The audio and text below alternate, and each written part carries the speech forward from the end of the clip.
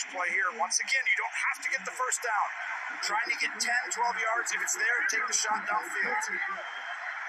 3rd and 19. Jones takes the shot. Pass too high, intercepted. It's Matt Milano.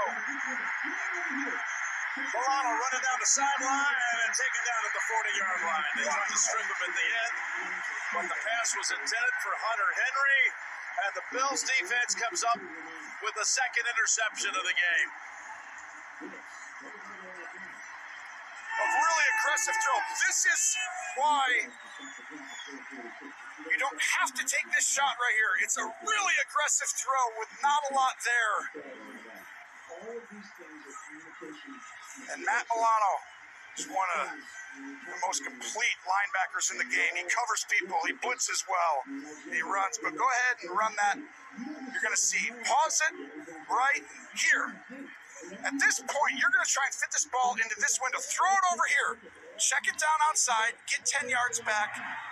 One of only 2 or 3 mistakes today by Mac Jones, but 2 of them have been very costly.